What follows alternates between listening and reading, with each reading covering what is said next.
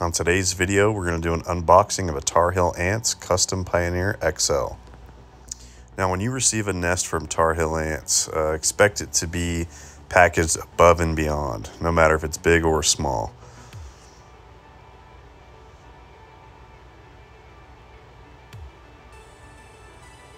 Now, a key thing to do when you're sifting through the packing peanuts initially, make sure you sift through it and find the accessories bag. Very important, as I have unintentionally thrown mine away before.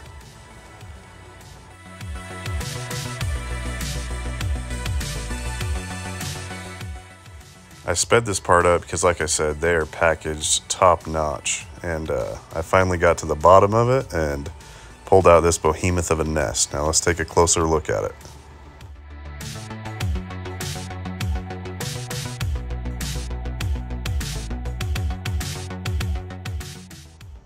So first we're going to look at this custom outworld. This is a custom box with a custom magnetic lid. You can see here it's got a magnetic lid, straight access to one of the feeding platforms and another one on this side.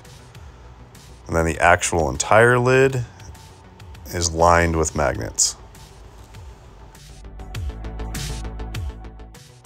The bottom of the outworld also has magnets to attach it to the nest safely.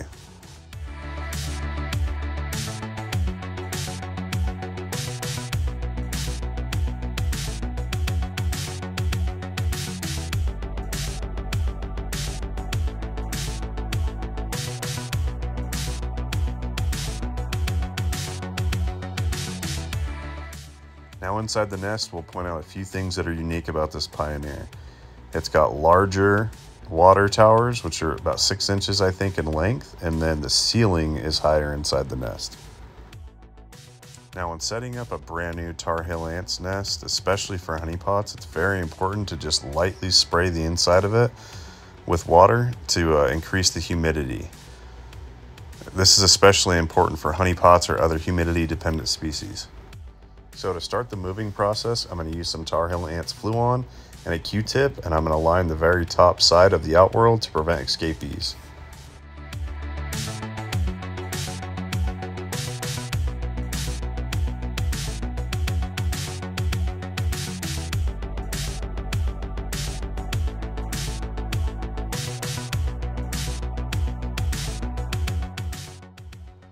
Next, I'm going to use these Antopia USA featherweight tweezers. I have long points and short points. Also, I'm going to have a big container lined with Fluon. And then a manual aspirator for sucking up ants that fell out of the container or are just hard to get.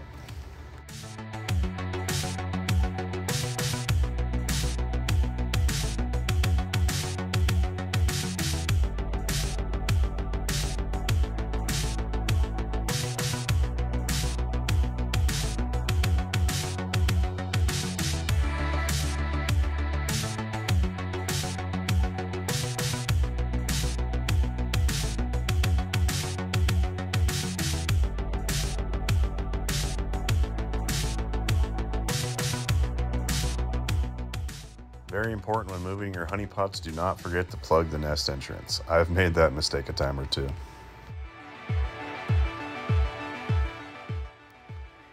So moving this colony out of a tube nest, which is obviously not ideal, the first couple of tubes are mainly just workers and brood, so I'm able to just tap them into the outworld.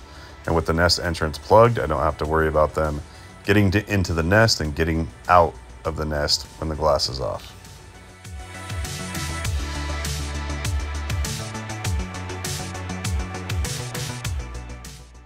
As I start getting into the lower tubes, these are the tubes that contain the repletes.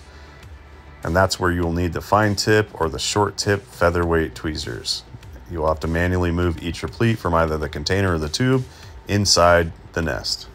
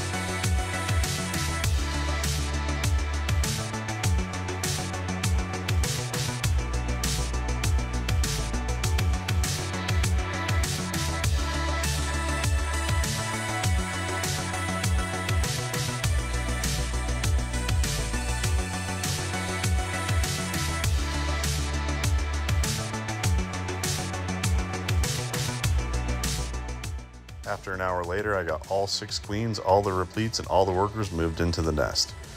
Here's a shot of the nest about a month later where the ants are plenty settled in.